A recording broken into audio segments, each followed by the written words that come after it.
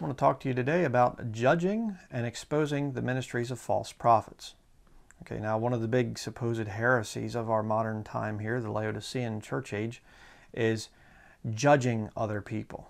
And I'm going to show you that there are some condemnations in the Bible about judging. There definitely are. There are some instances when you should not judge someone. Okay? But then again, there are some instances when you should, when you actually have a duty to judge. So we're going to look at here, if you want to go to Matthew chapter 7 a while, and if you get to talking to lost people, and you should if you're a Christian, and you definitely will run into lost people when you are saved, you will find that most of them, although this is kind of starting to go away because more and more people are just so ignorant of what the Bible teaches, but most people will have two verses memorized from the Bible, lost people. And that is John chapter 3, verse 16, "For God so loved the world that he gave his only begotten Son, that whosoever believeth in him should not perish but have everlasting life." They'll have that one memorized, and they will have this one right here, Matthew chapter 7, verse 1, "Judge not, that ye be not judged." They'll have that one memorized too. Why? Because the two seem to go hand in hand. God so loved the world. See?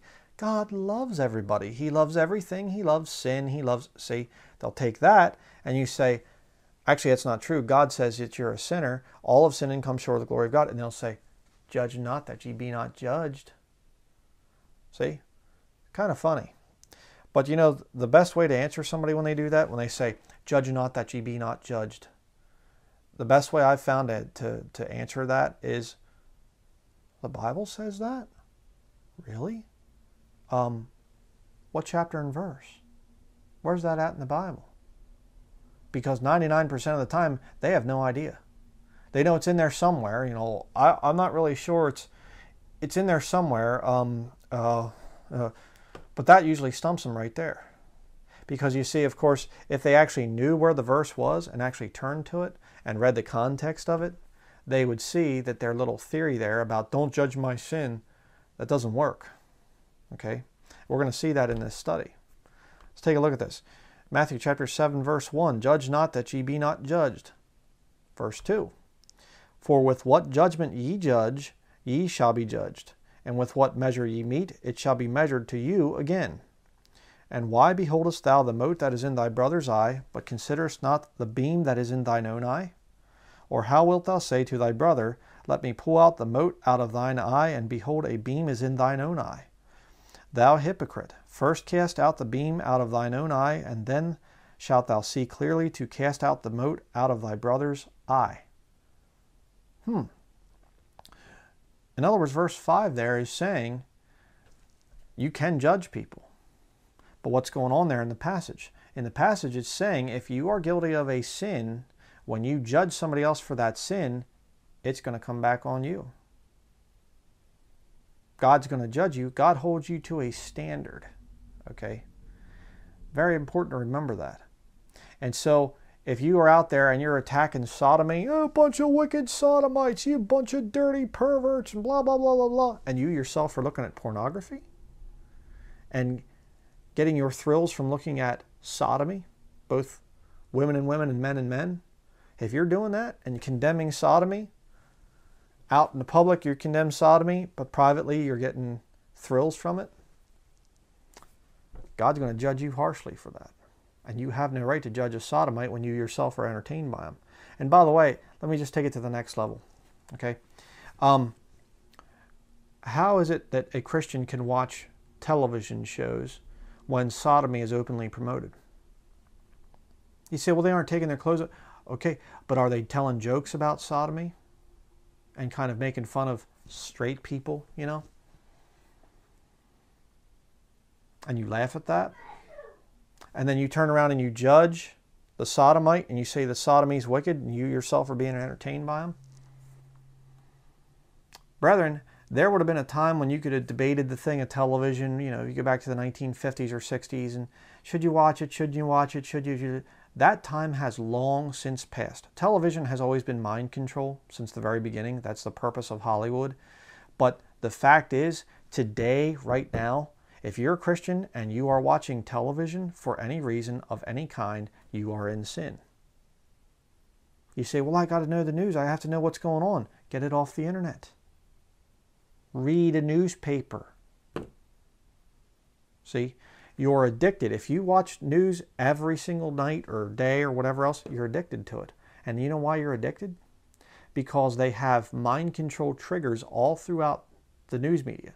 All right, now, again, I want to do a study on this eventually, but, it's just going to require so much time, and that's getting more and more difficult as time goes by here. But, the fact is, if you look at news, many news broadcasts will have revolving circles somewhere in the background, okay, proven to put you into a hypnotic state. They will also have flashing lights throughout the news media presentation. And then they will have pretty women with glossy lipstick on their lips, and usually low-cut tops, telling you what to believe and telling you the news. What's that all about? Or attractive men, to attract the women. And they'll cut to things. They'll say, okay, now joining us in the weather room, and it'll go, they'll have these swishing noises, and real exciting music, da, da, da, da, da, da, da, like that, as the news is coming on. And also, what is it? It's mind control. And I'm telling you right now, if you're watching that, you really have no right to judge other people that are watching things that are wicked and doing things that are wicked, because you yourself are partaking in it. I used to be a hardcore television viewer. I mean, I watched it all the time. It was on all the time. And the Lord convicted me and said, you need to get rid of that thing. And I took that television out and I shot it with a gun, okay? It wasn't, well, I sold it and I got a good price. I shot the thing and destroyed it. Picked up all the little pieces of glass and everything else, put it in the garbage, and that was it. That was that. No more television. We do not have a television in our home, and we never will. Okay? There are other ways that you can get your news if you have to get it. All right? I mean, again, you really don't need to know anything other than the Bible. The Bible is the best, news broadcast, forecast, or whatever out there. So, but there are all kinds of other things. If you are, secretly drinking, you have no right to judge a drunk out there. If you are, a rotten, stinking hypocrite, and you tell dirty jokes at work, and you got a real foul mouth at work, you have no right to come into the body of believers, the congregation of the saints, and start saying, judging somebody because they let a dirty word slip or something like this or whatever. See, judge yourself. That's what this passage is all about here. It's saying you judge yourself, and then once you have there, it says, once you have the beam out of thine own eye, first cast out the beam out of thine own eye, and then shalt thou see clearly to cast out the mote out of thy brother's eye. It's a good testimony as well. You come out and you say, hey, you know what? You need to stop watching pornography. You know why I know that? Because I used to be addicted. I used to be a porn addict. And so I can say, hey, you over there?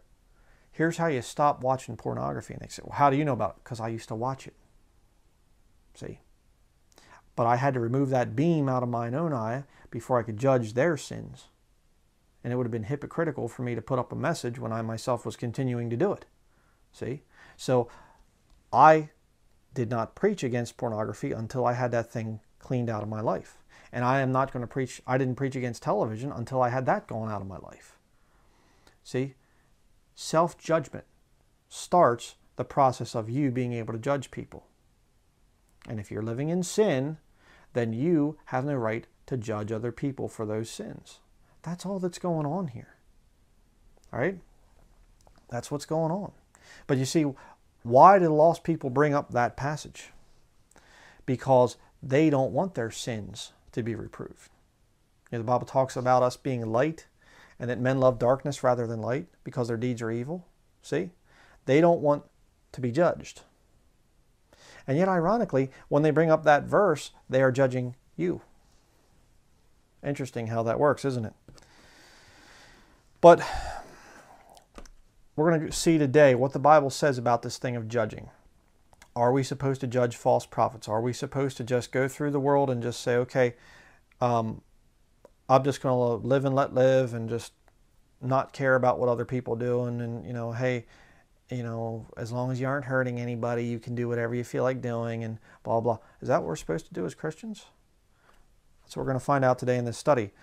Jump over to verse 15 there in Matthew chapter 7. Okay, now we're going to start getting into the thing of false prophets. Matthew chapter 7 verse 15 says here, "Beware of false prophets, which come to you in sheep's clothing, but inwardly they are ravening wolves. Ye shall know them by their fruits. Do men gather grapes of thorns or figs of thistles? Even so every good tree bringeth forth good fruit, but a corrupt tree bringeth forth evil fruit. A good tree cannot bring forth evil fruit, neither can a corrupt tree bring forth good fruit. Every tree that bringeth not forth good fruit is hewn down and cast into the fire. Wherefore by their fruits ye shall know them." All right. So how can you tell if somebody's a false prophet or not? By the spiritual fruit that their ministry bears. All right. Now you can look at a lot of ministries out there and you can say, okay, take Billy Graham as a for instance. Okay. Now, has Billy Graham produced fruit? Sure. Has he had an impact on the world? Oh, absolutely. Absolutely. But what kind of fruit has he produced? Has he made Christianity stronger? Or has he brought it to its knees, bowing down to the Pope? The second option there.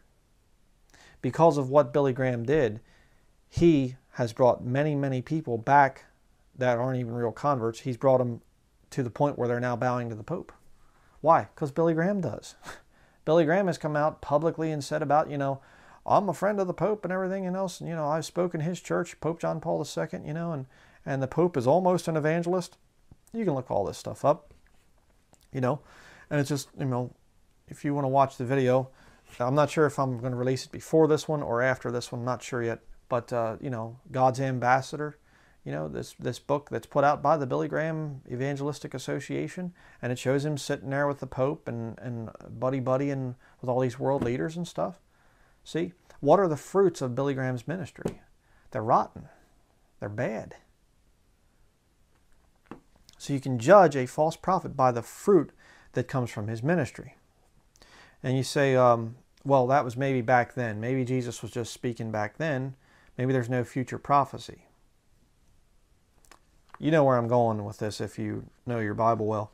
Turn to Matthew chapter 24.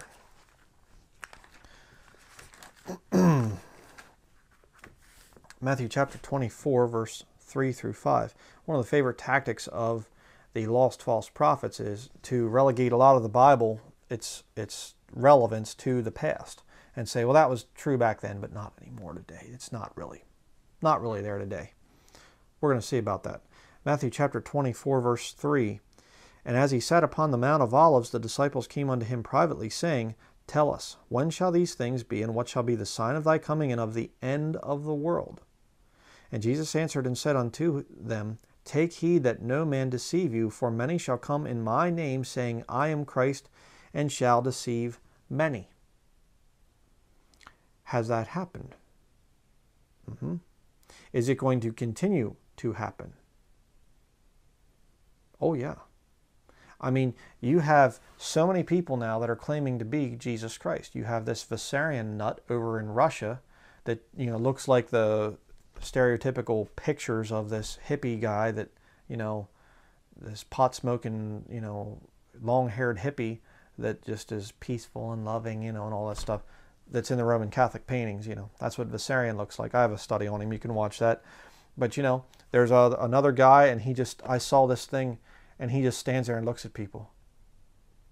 Comes out on the stage and just looks at people. And you know, women all through the crowd, and they're just, oh, and stuff, you know, just guy standing there looking. You know, it's insane. And all because he looks like Jesus Christ, you know. So, are there other Christs? Oh, yeah. And of course, that's just the fake imposters. But you also have the Roman Catholic priests, as I showed in my study from last week. Every Roman Catholic priest, according to Catholic doctrine, is another Christ. And interestingly, too, a lot of the, you know, Protestant men that go off to the seminary, you say, what's the seminary? It's my alma mater. Your, I forget what the, alma means, like birth mother or caring mother, whatever else. But I've even heard it said that it can mean virgin mother. So if you have a virgin mother, then you are a Christ. And you know, a lot of these people, you know, don't you speak against the man of God. You know, he's anointed, he's holy, he's, you know, some kind of other Christ. That's why your standard's always here. It's always this book. It's never a man. That's another way to tell a false prophet. Does he take people away from the book and put the authority on himself? But you see there, Jesus prophesies and says deception is going to be huge. Many people are going to be deceived in these last days. And of course, you know, Matthew chapter 24 is pointed doctrinally at the nation of Israel. Sure. And I have a whole expository study on this chapter. All right, that's what's going on there. But as it's been said, you know, as I've said in other studies, Matthew chapter 24 is over here in the time of Jacob's trouble, and we are here in the church age. But you see, as we're getting closer, and the rapture is somewhere in between there, the pre-tribulation rapture, you know, it's somewhere in between there. We don't know when it's going to happen. But as we are moving closer to Matthew chapter 24, the picture of Matthew chapter 24 is becoming clearer and clearer and clearer. And at some point in time, whoop, we go up, and those poor people that are left here, specifically so those Jewish people, are going to go into that time there. Just amazing. And in that time, more and more people, you're going to have the Antichrist, the man who appears to be Jesus Christ, I believe. I believe he's going to be a perfect counterfeit, an imposter Christ. And that's why the whole world's going to worship him. A whole lot more could be said about that, which I've talked about in other studies. But you're also going to have small individual men claiming to be the return of Jesus Christ. Deception is going to go through the roof after the body of Christ leaves. And by the way, part of that deception is already here with this whole anti-rapture movement. Because you see, they're already having to plan to cover up for the rapture of the body of Christ. So you have people that call themselves King James only, and they're already covering it up. They're coming out with all these ridiculous theories like this Jesuit, you know, created the rapture theory and stuff. Then why do I see it in my Bible? And why is it that the Roman Catholic Church's official position is a post-trib rapture? Which I've talked about in my one pre-trib rapture moment. It's kind of weird, isn't it? And you know, you see this stupid theory about, you know, oh, the Jesuit, you know, Ribeiro or some kind of thing like this, he created the rapture theory. And you say, what's your proof? Well, this website. Okay, you go to the website. What's your proof? This other website. You go to that one. This other website, this other website, this other website, that other website. It's ridiculous. They were talking about the rapture in the 1st and 2nd century. And of course, it's in the Bible itself. You compare Scripture with Scripture. But getting back to our study here, Matthew chapter 24, verse 10, jump down there. It says, "And then shall many be offended, and shall betray one another, and shall hate one another. And many false prophets shall rise, and shall deceive many. And because iniquity shall abound, the love of many shall wax cold." You know, it's very interesting, the thing about false prophets, because one of their favorite tactics that they like to use love. Let's spread the love. They'll use love. Don't judge people. Let's just learn to love.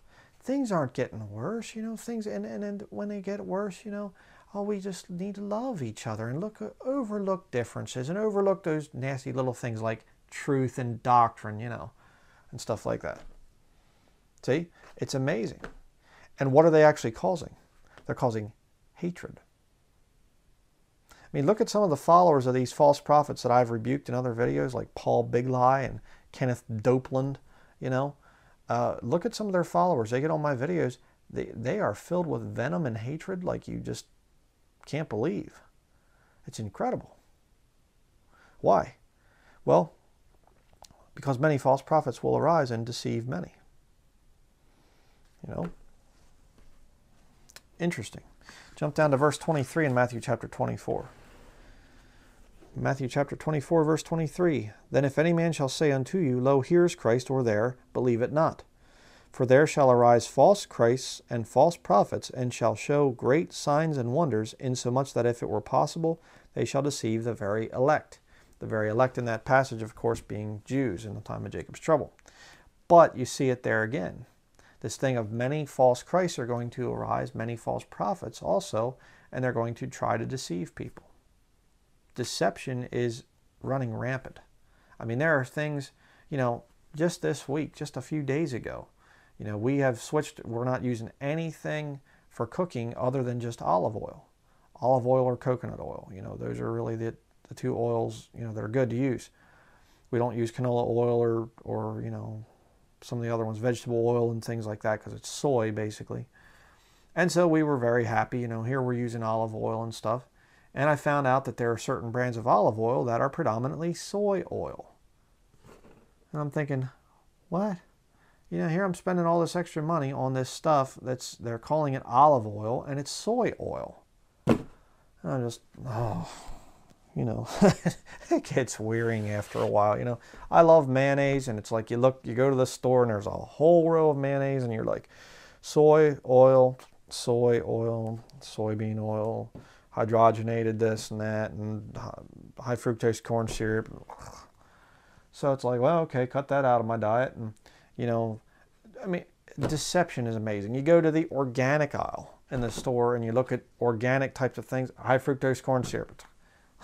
It's just, is it going to get better? Well, it will when the Lord comes back. When the Lord Jesus Christ returns with us, his saints, in Revelation chapter 19, sets up his millennial kingdom, it's going to be great then. But until then, there's deception. And, don't ever think that you've arrived at all truth, unless it's all truth is Jesus Christ. I realize he is truth personified. But what I'm saying is the deception is so great now, you're going to be finding things out all the time. If you're looking in, researching, every single week you're going to find things, and you just go, oh, I was deceived again. Oh, brother.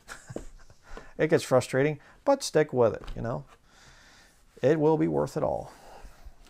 For in due season we shall reap if we faint not. But getting back to the study here, turn next to Acts chapter 20, verse 20. You say, well, okay, I see it there in Matthew, but what about instruction for a Christian living today? What we would call the church age. Acts chapter 20, verse 20. What's the responsibility for a Christian that's in ministry? Paul writing here, he says, and how I kept back nothing that was profitable unto you, but have showed you and have taught you publicly and from house to house. I heard it said the one time, they said, you have 20/20 vision. And referring to this verse, teaching people publicly and from church building to church building. I'm sorry, it says house to house.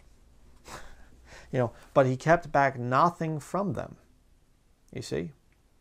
Now, I try to do that. I try to answer people's questions. I know that there has been, I've gone to the church buildings and you just go there and you sit there through these dead sermons most of the time, and there's very little that you come away with. And there's so many questions that people have nowadays. You can't answer all those things when you're forced into the 9 to 12 schedule of the Bible buildings. You have to come online. You have to go out there and seek the answers. And that's the way it's supposed to be, brethren. Okay? Even if you are in a Bible building and you're like, I'm not leaving, whatever else, you're still going to have to do research on your own. Okay? You still have to get that relationship between you and the Lord worked out, where he is teaching you. But a ministry that's real should keep back nothing from you. All right? That doesn't mean you're going to ask me for my personal information. I kept back nothing from you. I'll just tell you everything. No, it's talking about the whole counsel of God, the Word of God. Okay? I try to preach whatever's in this book. I try to preach it according to it is in the Scriptures, as it is in the Scriptures here. I try to do a lot of work, try to do a lot of research to bring out the truth. There are a lot of, my ministry, my calling has always been in the area of subject matter preaching. I can do expository study. I have done some of that, but the Lord has always kind of pulled me back over to subject matter preaching. because I know that there's a lot of people out there that aren't willing to cover certain subjects, and I am. I'm willing to stick my neck out there and preach things that are controversial or that put me in disfavor among some of the brethren. Whatever, you know, that's just the way I do things. So I do that aspect of the ministry. I try to feed the flock of God. But now, does that mean I should never judge anybody or never expose false prophets? Because I've gotten that from a lot of the brethren, you know. Well, you're not feeding anybody. You just, you know, blah, blah. You're just attacking people and exposing people and stuff. Let's continue about and see about this thing here. Jump down to verse 26. We'll see this thing again here. It says, "Wherefore I take you to record this day that I am pure from the blood of all men, for I have not shunned to declare unto you all the counsel of God." All right. There's not any part of the Bible I'm not going to talk about. All right. I try to do my very best. Do I have preaching on every single subject that you run across? No. But I'm trying to do that. I don't have a sermon on the subject of judging, specifically on this subject. That's why I'm doing this study. So then in the future, I have this as part of the whole body of preaching that I've put out. Somebody says, "Hey, did you ever do a sermon on gold and silver?" Well, I have an old one that I did. I need to redo that. But I have an old one. Did you ever do a thing on whatever, on all the different subjects? And I can point people to these different things. That's what this sermon is. This sermon will be the one on judging. The right times to judge, the wrong times to judge, when you should, who you should judge, whatever else. That's what's going on here. But again, I've tried to, you know, declare unto you, the body of Christ, all the counsel of God. The things the Lord has taught me, I try to teach you. Commit to faithful men who shall be able to teach others also, as I'm supposed to do. But now let's look at verse 28. I'm going to read down to verse 32. "Take heed therefore unto yourselves and to all the flock over the which the Holy Ghost hath made you overseers, to feed the church of God which he hath purchased with his own blood." I try to do that. Try to take the oversight. Try to warn you, because you're going to be told by lost people, you shouldn't judge. You shouldn't judge. Yes, you should. And I'm showing you the scriptures for it. But now look at verse 29. "For I know this, that after my departing shall grievous wolves enter in among you, not sparing the flock. Also of your own selves shall men arise, speaking perverse things, to draw away disciples after them. Therefore watch and remember that by the space of 3 years I ceased not to warn everyone night and day with tears." Okay, just stop there for a minute. Very interesting. "I know this, that after my departing shall grievous wolves enter in among you." Lost people. Lost, grievous wolves enter in among you, not sparing the flock. They have no love for the sheep. They're just in there to kill them. You say, "Give me an example." Okay, Martin Richling. Martin Richling, the guy is just disgusting. And his videos were just attacking me and putting me down personally and just making fun of me and mocking me the whole way through, not proving anything. Okay? I answered the guy. Some of the brethren got upset. "What are you spending time answering the guy for?" Because he's very dangerous. He's a very dangerous false prophet. And I hope and pray. I mean, I had a guy, one of his little followers, a newer follower of his, come along, and he sent me a bunch of, "You need to watch, you know, Pastor Richling's, you know, videos, and he'll straighten you out doctrinally and stuff like this, because you're not saved," and blah, blah, blah. And I wrote back to the guy and I said, "Hey, friend," I said, "you're being deceived by this guy. Martin Richling is a habitual fornicator. He's a bad, bad man. A very, very wicked man." And I said, "You know, you need to get away from that guy." And he wrote back, "Oh, you're crazy, blah, blah, blah, blah." Well, whatever, bye-bye, you know. Martin Richling is a false prophet. He is a wolf. And he's a man that is a habitual fornicator. He's been in federal prison. I mean, the guy's a bad, bad man. He's not legitimate. But look at verse 30. "Also of your own selves shall men arise, speaking perverse things," now look at this, "to draw away disciples after them." Did you know that there are saved brethren that have brought out videos against me? Why? Well, a lot of times it's because, and I'll just say this, you know, you can take it for what it's worth, a lot of times their channels aren't getting any kind of recognition. They bring out videos against me, and they get a lot of views. And all of a sudden I look and I see these videos, and it's like, all these brethren that used to be friends of mine and used to follow the ministry and used to say, "Hey, I appreciate what you're doing, Brian, and we might not agree, but I appreciate what you're doing." All of a sudden they're going, I'm not watching him anymore. Yeah, let's all agree. Let's not watch him. Let's boycott him. What's going on? Saved brethren springing up and they're saying, let's join together here and go against Brian. And I'm not, you know, the source for all truth or something like this, and I never make mistakes. I make plenty of mistakes. But what's this backstabbing stuff all about? You know? Irritates me. But you see, part of my ministry is to warn people night and day about false prophets. You see, that's part of teaching the Word of God. If I only am giving you, feeding you and feeding you and feeding you, and yet never teach you how to defend yourself in a fight, what kind of a preacher am I? What kind of a pastor would I be if I was not feeding the flock and telling you, okay, here's how to spot false prophets. Here's how to judge false prophets. Here's how to fight against them. That's what I'm supposed to do. And again, another purpose of the ministry here is in verse 32. And now, brethren, I commend you to God and to the word of his grace, which is able to build you up and to give you an inheritance among all them which are sanctified. If you've learned nothing else from this ministry, you will see this is the authority right here. The Word of God. God's holy Word. This is the authority. All right? And when people start to deny the book and they don't rightly divide it and whatever else, if the Lord tells me to expose them, I'm going to expose them. I mean, a lot of people, you know, they say, could you expose so-and-so? Could you expose so-and-so? A lot of times I don't. Why? I'm too busy to, you know. Other times I see, hey, this is a major problem here. This person's really deceiving a lot of people. They're whatever. And I can use this to teach Bible doctrine. See? I mean, I attacked Paul Begley, you know, here recently. Why? Because I wanted to have a video against the crucifix to show people, to show Christians, you shouldn't have a crucifix in your home. It is a satanic symbol. All right? That's why I did that study. And I'm showing that just because somebody's called a Baptist doesn't mean that they are a Bible believer.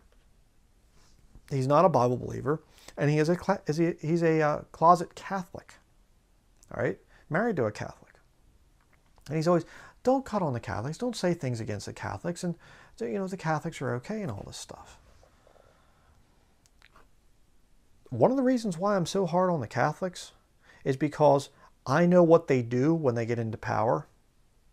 And right now we still have freedom. I mean, I saw one of the comments, one of the brethren out there said it, and I thank you for the comment. You know who you are. They said, Brian sticks his neck out, and if it was, you know, 400 or 500 years ago, back during the Reformation years, I would have been dead years ago.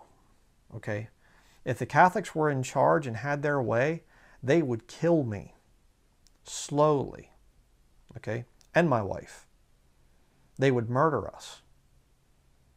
Okay, that's why I'm fighting so hard against Catholicism, because I'm trying to keep them out of power as long as possible, trying to expose their evil deeds so that we can still retain some freedom and stay away from the Inquisition, which they still have, by the way. The Office of Inquisition is still there. Ratzinger used to be the head of that. But, you know, oh, don't judge, Brian, don't judge. You shouldn't judge false prophets.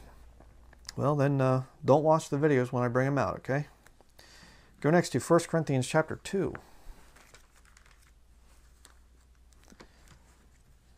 1 Corinthians chapter 2, verses 12 through 16. Now we have received not the spirit of the world, but the Spirit which is of God, that we might know the things that are freely given to us of God. Which things also we speak, not in the words, which man's wisdom teacheth, but which the Holy Ghost teacheth, comparing spiritual things with spiritual. But the natural man receiveth not the things of the Spirit of God, for they are foolishness unto him, neither can he know them, because they are spiritually discerned. Let me stop right there for another minute. That's why when you have somebody that says, I have lost relatives and they can't understand the King James, we should change the King James. No, because lost people, natural men, you know, lost people cannot understand the Word of God. They can understand certain parts to tell them that they're a sinner. That's why they avoid it. But they can't truly understand all the mysteries of Scripture. See? So you don't bring the Bible down to the level of the lost world. That's why it's funny, because I've actually seen some lost people and they say, I can understand this NIV better than the King James. You know, yeah, because it's written by lost people for lost people. That's why they can understand it. Verse 15. Now here's another key scripture. But he that is spiritual judgeth all things, yet he himself is judged of no man. For who hath known the mind of the Lord, that he may instruct him? But we have the mind of Christ. You know, one of the best ways to judge something is if you have the law in writing.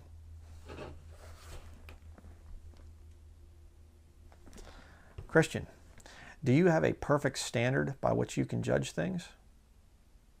Do you know that you only can say that if you are a King James Bible believer? If you say, well, you know, whatever version you feel like reading, you know, there's, you know, just whatever, pick the one that you like, you don't have a perfect standard. You can't truly judge things.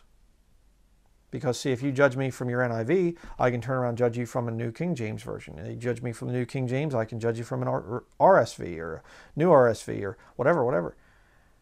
Only a Christian that has one authority, they're the only ones that can truly judge. And again, you know, if you don't know about the issue, study that.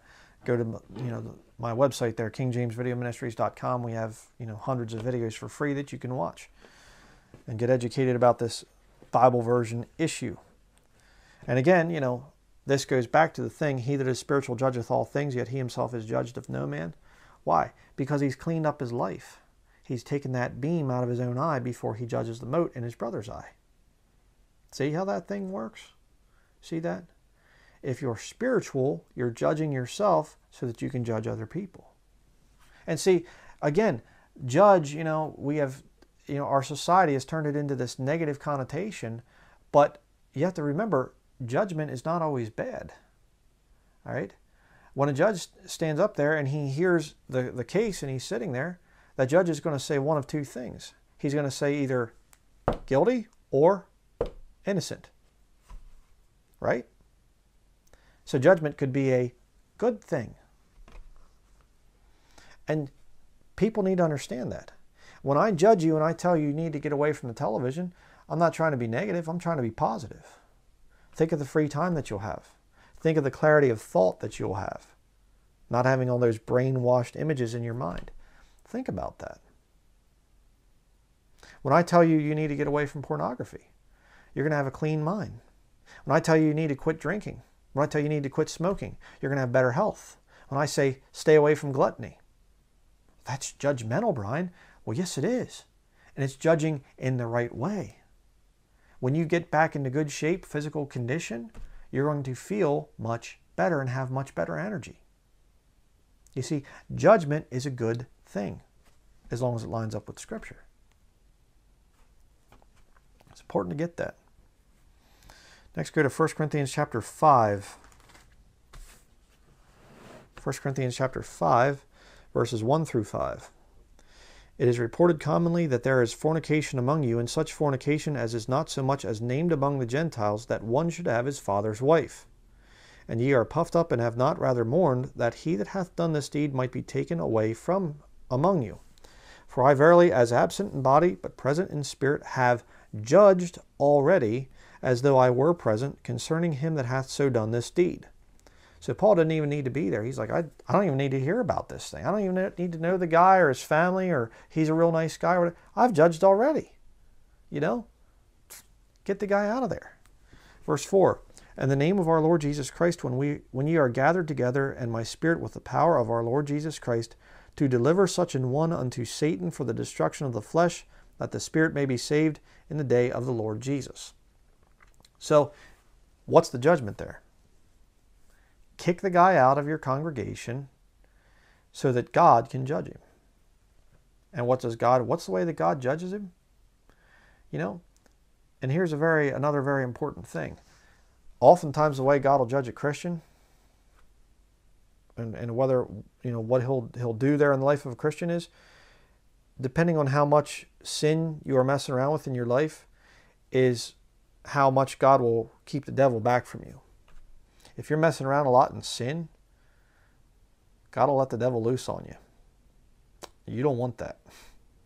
You know, all these nutty charismaniacs out there that are like, you know, oh, the devil's not anything. He's just, you know, a little loser and whatever else. I bind him and, you know, oh, get away from me, devil. Most of those are servants of Satan. That's why they're saying that. Trying to deceive you on the seriousness of how evil the devil is. You don't want the devil coming after you. Okay? I know God is greater and everything else, but you know, when you're dealing with a being that's at least 6,000 years old, you don't want that.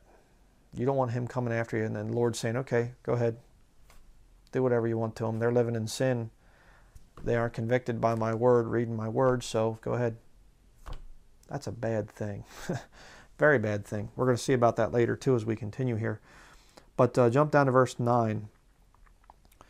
I wrote unto you in an epistle not to company with fornicators, yet not altogether with the fornicators of this world, or with the covetous, or extortioners, or with idolaters, for then must ye needs go out of the world. But now I have written unto you not to keep company if any man that is called a brother be a fornicator, or covetous, or an idolater, or a railer, or a drunkard, or an extortioner, with such an one no not to eat. For what have I to do to judge them also that are without? Do not ye judge them that are within? But them that are without God judgeth. Therefore put away from among yourselves that wicked person. So there you see the contrast there, saying, hey, God is judging those people that are out there, all right? The lost world that's outside of the body of Christ. It's not in the church, you know, the true church. But the people that are within, whose responsibility is it to judge them? You and me. That's our responsibility. And we're going to see a little bit later about that line that you cross where your judgment is wrong. There are certain things that you should not be judging other brothers or sisters about. And we're going to talk about that later on. But when it comes to something, an open sin like this, the guy is fornicating with his father's wife. And of course, you don't know if that's a stepmother or the actual birth mother. But the point is, it's wicked either way. Very wicked. And they're not judging the guy. That's a problem. You need to judge somebody like that. But look at chapter 6, 1 Corinthians chapter 6, verses 1 through 8. It says here, dare any of you, having a matter against another, go to law before the unjust, and not before the saints? Do ye not know that the saints shall judge the world? And if the world shall be judged by you, are ye unworthy to judge the smallest matters? Know ye not that we shall judge angels? How much more things that pertain to this life? If then ye have judgments of things pertaining to this life, set then to judge who are least esteemed in the church. I speak to your shame. Is it so that there is not a wise man among you, no, not one that shall be able to judge between his brethren? But brother goeth to law with brother, and that before the unbelievers. Now therefore there is utterly a fault among you, because ye go to law one with another. Why do ye not rather take wrong? Let people go against you there. Why do ye not rather suffer yourselves to be defrauded? Nay, ye do wrong and defraud, and that your brethren. You say, what's going on there? Well, recently I found out that a man has been making copies of my videos and giving them out to people, and I'm very upset about that, so I'm going to go after him. I contacted a lawyer, and we're going to be suing them in federal court, and I'm going to try to take away his house and things like that, because he's been selling my copyrighted videos. Huh? That's what a Christian would do? No, that's what secular lost people do. All videos I've ever put out are not copyrighted. Not one. People making copies of my videos, and I realize people cut my videos up and they make me look like a fool sometimes, because they have me saying things and you don't look at the whole context of what I'm saying. You only look at these little parts that people cut out. You can do that with the Bible, okay? There are parts of Scripture that you can cut out little parts of verses and make the Bible contradict itself and all kinds of things like that. You have to look at the context. So, you know, if they do it with the Bible, they'll do it with my ministry. They'll do it with yours if you're putting videos out, whatever. But the fact of the matter is, I'm not going to take anybody to court on it. Okay? I am not going to court. I avoid the court system. You say, well, then what do you do about these people that are lying about you, Brian? I let God handle it. I know that these people are lying about me. I know that there's a lot of people here on YouTube. It's more and more all the time. Some of these people that are coming out, you know, and they're lying about me, just telling ridiculous nonsense lies. I don't watch a lot of it, but sometimes I'll just watch one or two, you know, and somebody will send it to me. Hey, hey, Brother Brian, do you know that this person's saying this about you? And I'll look at it and it's just like, oh boy, you know. Now I could take that person to court. I could say, I'm going to go to YouTube and I'm going to say, you know, this person has taken my videos and they're making copies and they're doing blah, blah, blah. And I could try to settle things with lost people, the lost people who run YouTube. Or I could just say, you know what? God's going to work it out. And that's always been my practice. God's going to work it out. That's just the way it is. That's the way I believe. And somebody like that, that's lying about me and whatever else, if God turns him over to Satan for the destruction of the flesh, I pity him. And, you know, I've seen that thing. I have seen a couple times where people that I've run across in my ministry years, where I talk to them and I try to show them the truth about whatever else, and they turn against me and they turn against the truth. You know, it's not so much about me as it is the truth. I've seen the Lord destroy them. It's amazing. And, you know, that's the way it is a lot of times. I mean, another problem I want to address here without going off on too big of a tangent, and that is we work so hard to get God out of our lives today in the 21st century. So, what are you talking about? Well, all the insurance policies and everything that we get ourselves into and all this stuff, God can't really work. And if I had all kinds of legal things and all kinds of copyrights and team of lawyers and all this other stuff, how could God ever do anything for me? How could God step in and take action? My lawyers beat him to it. See? So what I do is I just step back and let God take care of the thing. I just say, Lord, I can't keep track of all this stuff that people are doing, lying about me, whatever else. You step in and take care of it. And, you know, I do believe that there are brethren out there that are saved, that are former friends or whatever, and they're lying about me now. And it's just like they're doing it through ignorance or whatever else. And I hope that God doesn't tear them down too hard for that. You know, we're going to see that later on in this study here. But anyhow, I'm not going to keep going on a rant there. Turn next to 1 Corinthians chapter 11, verse 28. We're going to see another thing about judging here. This isn't an easy one to do, by the way. Sometimes this is kind of tough. 1 Corinthians chapter 11, verse 28 through 32. And this is the purpose, by the way. I did my sermon last week about the 13 reasons why Christians have to reject the Mass. The Mass, I was going to call it a celebration. It's more of a celebration. The Mass celebration is all about that sacrifice, that perpetual eating of God. You know, okay, yeah, cookie, you know, that's God in there, and drink his blood. Very warped, very satanic. It's about salvation. Communion for Christians is not about salvation. All right, what it is about is you staying in fellowship with the Lord. It's a time of reflection, a time for you to think about what Jesus did on the cross and to remember how severe a death he had to die.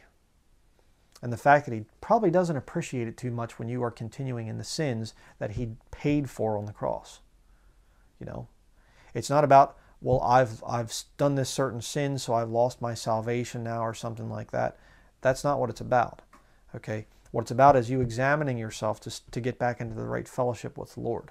That's what's going on here in this passage. We're going to start here at verse 28. It says here, but let a man examine himself, and so let him eat of that bread and drink of that cup. For he that eateth and drinketh unworthily eateth and drinketh damnation to himself, not discerning the Lord's body. For this cause many are weak and sickly among you, and many sleep. That's what happens as a Christian when you start to mess around with sin. Right? You will get weak and sickly, and if it keeps going and you don't quit the sin, God might have to take you home early. Interesting. Look at verse 31. For if we would judge ourselves, we should not be judged. Judge not, lest ye be judged. Okay? The reverse of that is judge yourself so you don't have to be judged. By who? By God. Verse 32, but when we are judged, we are chastened of the Lord, that we should not be condemned with the world. See? Right there. Very interesting. Go next to Hebrews chapter 10, verse 30.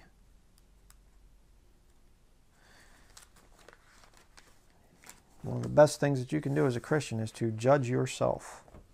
Keep yourself in right fellowship with the Lord. Hebrews chapter 10, verse 30 through 31. You say, well, Brian, somebody has really wronged me.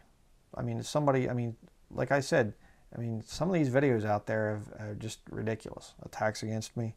And it's just like, some of the comments and things. I've had to remove people, ban people from my channel that had been longtime viewers, and because they just get nutty after a while, and they're just attacking me personally and whatever else. And I have a lot more grace than people think. I've put up with a lot of things over the years, and I try to put up with the brethren and stuff like that. But when it just gets ridiculous and absurd, and they're hurting people that are coming on, to the channel and stuff, I'm just like, okay, I got to ban you from my channel. Goodbye. And I see somebody's just stuck in some rut and they're just bitter about something that we've had a disagreement with in the past.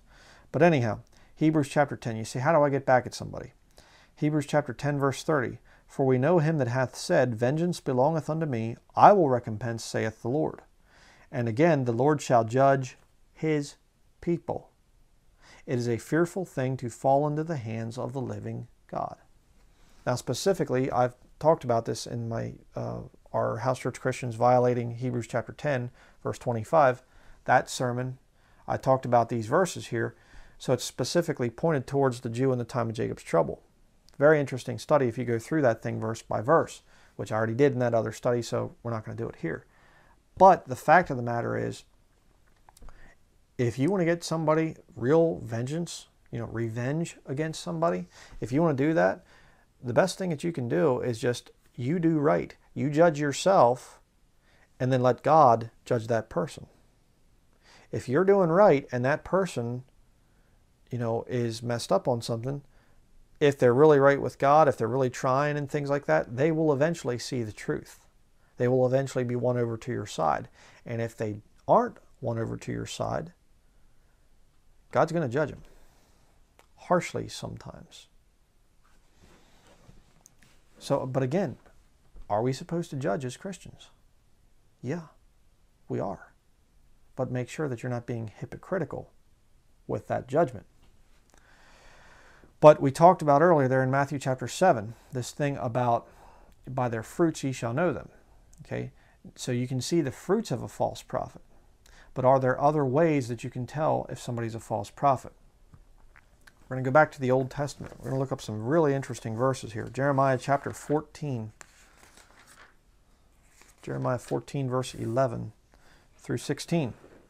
We're going to see that one of the many tests of false prophets in the Bible, when they're actually coming out and telling, oh, God showed me this and God showed me that, and they're lying to you. And we're going to see in these verses here, this next couple passages, we're going to see why they're lying. John chapter 14, verse 11 through 16. It says here, then said the Lord unto me, pray not for this people, for their good. When they fast, I will not hear their cry. And when they offer burnt offering and oblation, I will not accept them, but I will consume them by the sword and by the famine and by the pestilence.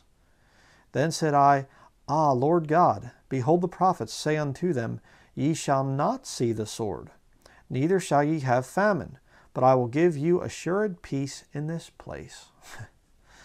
Then the Lord said unto me, the prophets prophesy lies in my name. Gee, there's none of that today, is there? Yeah, right. I sent them not, neither have I commanded them, neither spake unto them. They prophesy unto you a false vision and divination, and a thing of naught, and the deceit of their heart. Therefore thus saith the Lord concerning the prophets that prophesy in my name, and I sent them not. Yet they say, sword and famine shall not be in this land. By sword and famine shall those prophets be consumed.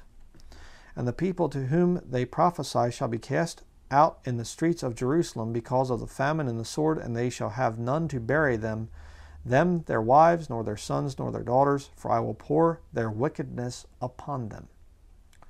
And that's what I think is going to happen, unfortunately, to a lot of the followers of these people like Paul, Begley, and Kenneth Copeland. A lot of those people, they're very well-meaning a lot of times, but they do not want to hear negative things. And they want to hear the negative, but then they want to have the positive with it, and all this. We're having revival and everything else. That's what they want to hear. And these guys are coming in there saying, God showed me this thing. God came to me in a dream. He came to me in a vision, and I spoke this prophecy, and oh, it's just amazing. And you look at their prophecy, and mostly it's positive types of things. You say, well, why would they do that? Why would they prophesy positive things when in reality negative things are coming? Why? Because they're after your money. That's why. And you're a lot more likely to fork out money when you think good times are ahead than when bad times are ahead. That's how that thing works. And I'm going to tell you right now, people are going to say, well, you preach the rapture. You're doing the same thing. No, the rapture is Bible doctrine.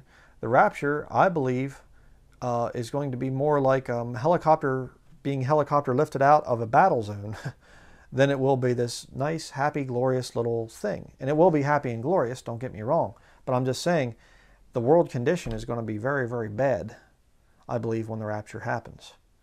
All right. How bad? I don't know. I mean, I'm amazed at God's long suffering and God's grace up to this point, and his mercy for the country of America and the UK and most of the other civilized nations out there. It's just amazing what the Lord is letting people get away with. You say, well, why would he do that if he's a just God? Well, because he's also a merciful God. And there are people out there that still need to be saved before we leave. Turn next to Jeremiah chapter 23, verses 1 through 4. Okay, so you saw the false prophets there back in Jeremiah chapter 14. Now we're in Jeremiah chapter 23. It says here, woe be unto the pastors that destroy and scatter the sheep of my pasture, saith the Lord. Therefore thus saith the Lord God of Israel against the pastors that feed my people, ye have scattered my flock and driven them away, and have not visited them. Behold, I will visit upon you the evil of your doings, saith the Lord. And I will gather the remnant of my flock out of all countries whither I have driven them, and will bring them again to their folds, and they shall be fruitful and increase.